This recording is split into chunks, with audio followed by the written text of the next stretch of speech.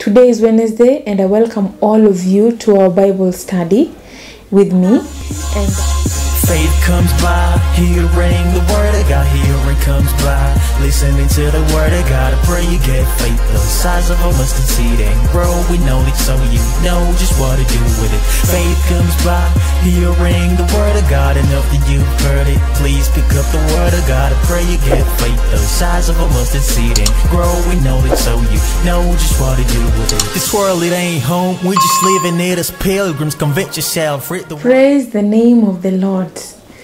I hope you're fine. Indeed, faith comes by hearing, and hearing only the word of God. The word of God is the sword of a Christian soldier. Praise the Lord. So today is Wednesday, and I welcome all of you to our Bible study with me. And today we still continue with our study of Ephesians chapter 6. And we have done God's instruction to children. We have done God's instruction to fathers. We have done God's instruction to slaves. And today we are going to God's instruction to Christian masters or Christian employers. Praise the Lord. So what does God require of Christian employers? So we are going to read today the book of Ephesians chapter 6 verse 9. That is where we are. And this is what it says: Masters, treat your slaves in the same way. Do not threaten them, since you know that he who is both their master and yours is in heaven, and there is no favoritism with him. Praise the Lord. So treat them the same way mean treat them righteously and fairly. Act on the same principle towards them. And the only principle of the Lord is holiness, is righteousness. So that is the way in which we Christian employers must treat the Christian worker. Praise the Lord. You must treat them righteously. You must treat them with a lot of fairness, with a lot of justice. Apply justice in every interaction with them. And apply morality. Everything you do should be moral. Praise the Lord. So that is what the Bible means when it says treat them the same way. Treat them with the same principle of holiness. Everything you do must be geared towards holiness. You must make sure you're fair, you're righteous in your dealing with the Christian employee. Praise the Lord. When the Bible says don't threaten them, it means do not use violent and abusive words with them or on them. Praise the Lord. And if you've worked with other people who are not they're not Christian employers, you have experienced this. Some are even Christian employers, but people fall. People go away from the presence of the Lord, from the ways of the Lord, and they fall. So we have seen people who use violent words, abusive words with their employees. The Bible is against that. The instruction that God is giving here in Ephesians is that every Christian employer must use kind words while dealing with a Christian employee, regardless of the circumstance. Whether you are at loggerheads with them, you must make sure even at that point the ways of the Lord are in place. You treat them the way Christ would have treated them. Praise the Lord. When the Bible says no favoritism, it means God is not a respecter of persons. Whether you are rich according to the standards of this world, and you have employees who are very poor, both of you have the same master, who is God. And God is no respecter of persons.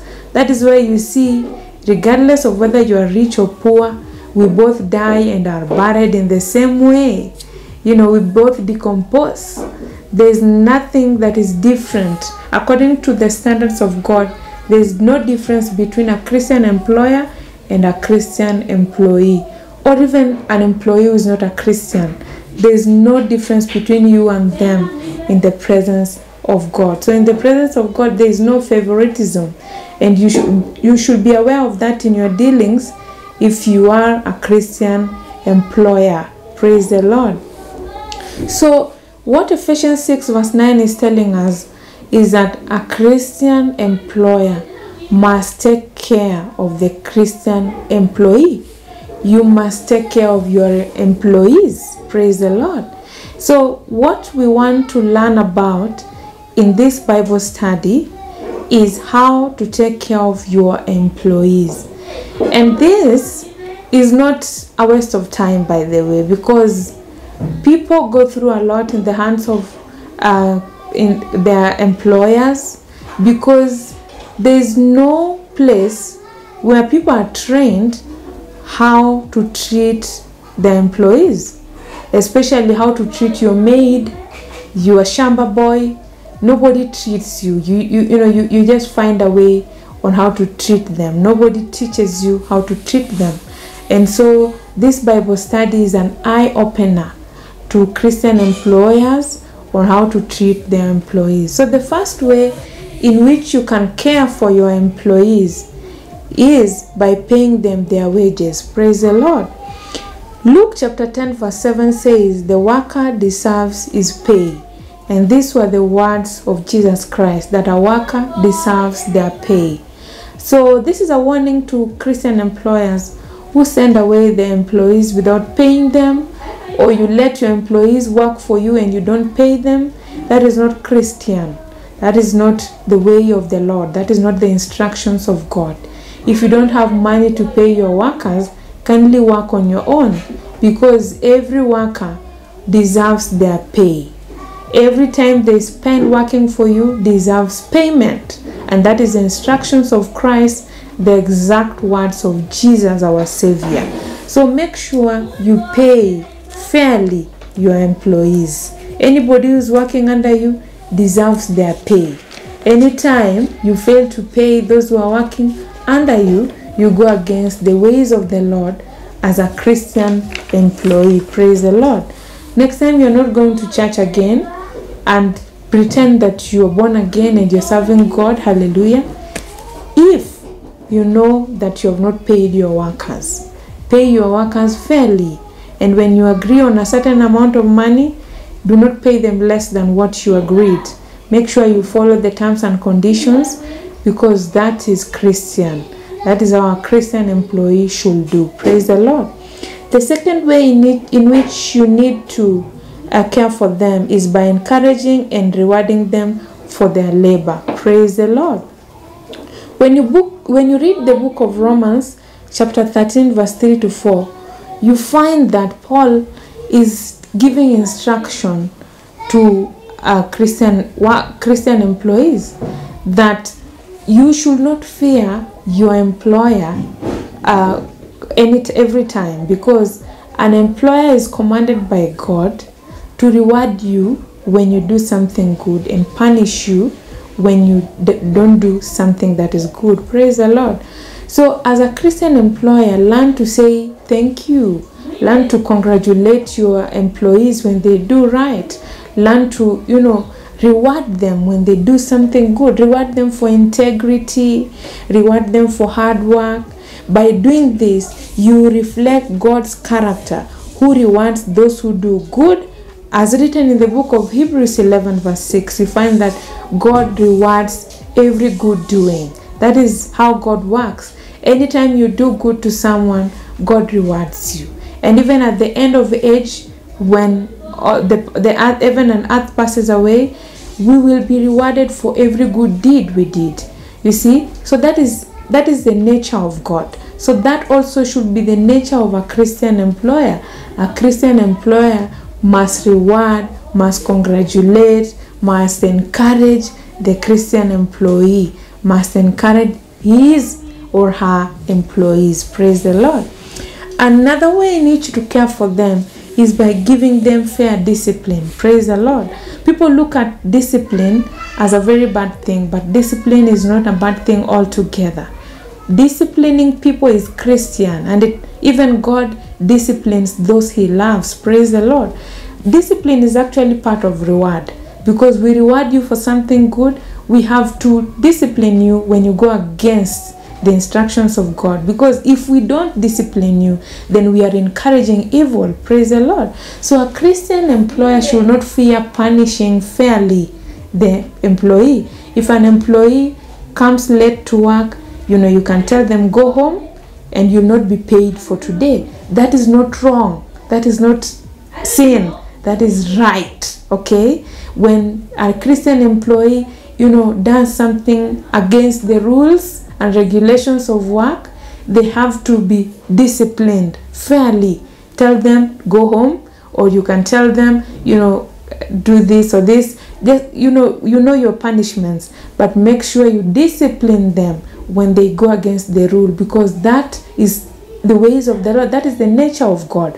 When we go against the ways of the Lord, we have to be disciplined, and that God has given you the same power. As a Christian employer, you must be able to discipline your employees when they go against the rules and regulations of work, because in that way you are restraining them from sinning. Praise the Lord. But when you encourage them to do evil, to sin, they come to work, they're late, you just welcome them.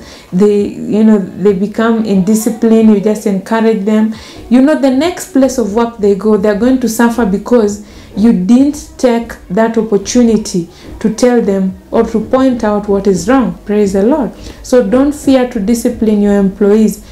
So long as you are disciplining them fairly, that is Christian. That is God's instruction. An employee must be disciplined. Praise the Lord. Another way in which you care for your employees is by praying for them. Praise the Lord. God knows the employer. God also knows the heart of the employee. He knows both of us. He's our master, both of us. So, you can tell your employee, do this, do this, do this, but you won't be there with them when the devil tries to oppose that. When the devil tempts them, when the devil put them under temptation, you'll not be there. So that is why you should lift them to prayer. At times, there are employers or the houses where everybody sits down, including the workers. You find that, like, there are organizations where people arrive in the morning and they have to go for prayers in the morning. In the evening, they also pray before they go home. When you involve your workers in the prayer, so that you lift both of you to Christ, because only God knows your character and the character of the employee. You can give every instruction, but you can't be there when your employees are tempted by the devil. So the best and the safest way is to lift them up in prayer. Pray for them and pray with them. Praise the Lord. The next way in which you can care for your employees is by modeling Christ. Praise the Lord. 2 Corinthians 2 verse 15 says this: For we are to God the aroma of Christ among those who are being saved and those who are perishing. Praise the Lord. We are the aroma of Christ. And if we are the aroma of Christ as employers, do you think your employees can smell that aroma of Christ in you? The Bible says you are the light of the world. Can your employees see that light in you? Praise the Lord. The Bible says we are the salt of the world. When your employees are with you, do you add taste to their life? Do you add value to their life? Can they really say that, the time that I worked for Cynthia, this and this and this changed in my life. This and this and this grew in my life. I improved in 1, 2, 3 ways because of the time I was living and working for Cynthia. Praise the Lord. During the time I was working in this organization, I was able to change 1, 2, 3. Can your employees say that? Make sure you model Christ in your life. Make sure that your employees can see Christ in your interaction with them and others, so that they can emulate. People look at your actions, they learn from your actions, not what you say, not the instructions you give. They want to see you follow the instructions you give. Praise the Lord. So make sure your employees can smell the aroma of Christ in your life. They can see that light. They can feel that taste that you add to their life. Praise the Lord.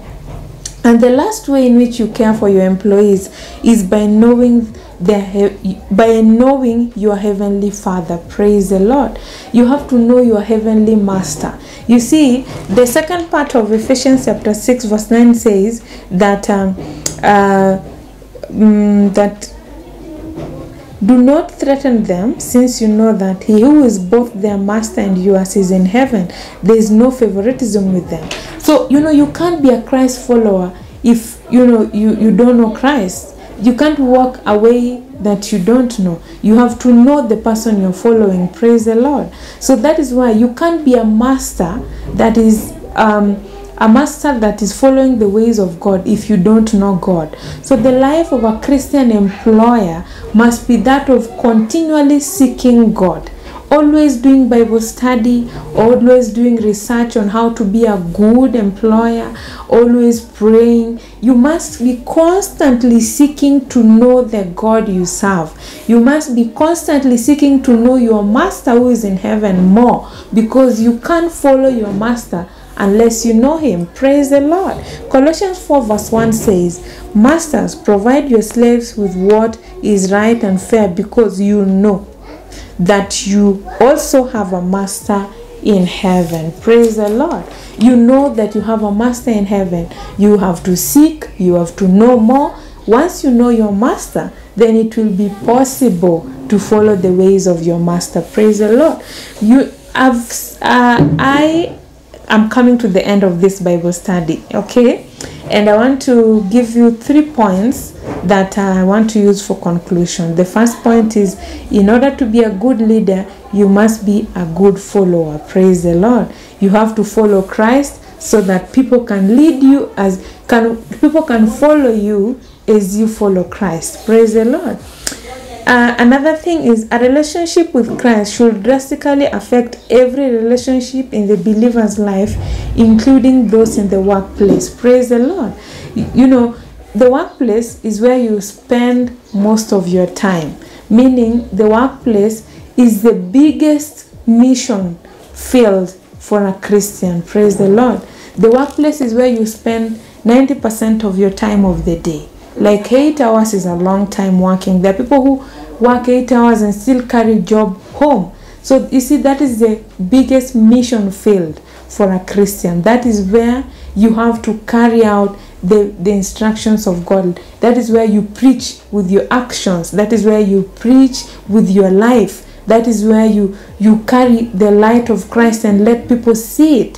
So make sure you, as an employer in the workplace, you make sure that any time you get into that office or you get into that house, wherever you are as an employer, anytime you get in there, just know that now you are a Christian soldier getting into a mission field, and it is your time to shine the light of Christ. Praise the Lord. I hope you have been blessed with this Bible study. Make sure you leave me comments and feedback on the comment section below, and see you next time. Okay?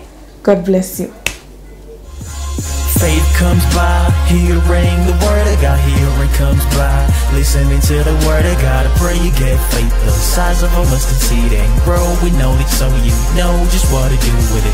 Faith comes by hearing the word of God. And after you've heard it, please pick up the word of God. I pray you get faith the size of a mustard seed and grow. We know it, so you know just what to do with it. This world, it ain't home. We just living it as pilgrims. Convince yourself, read the word and see that's what the real is. So send it to my king, but Jesus, the God of evil.